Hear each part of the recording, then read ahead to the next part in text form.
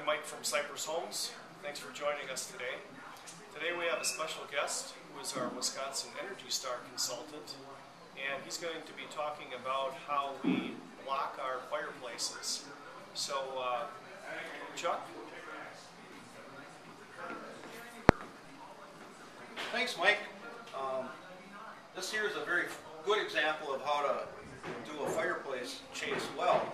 We find that many times this is a detail that's missed.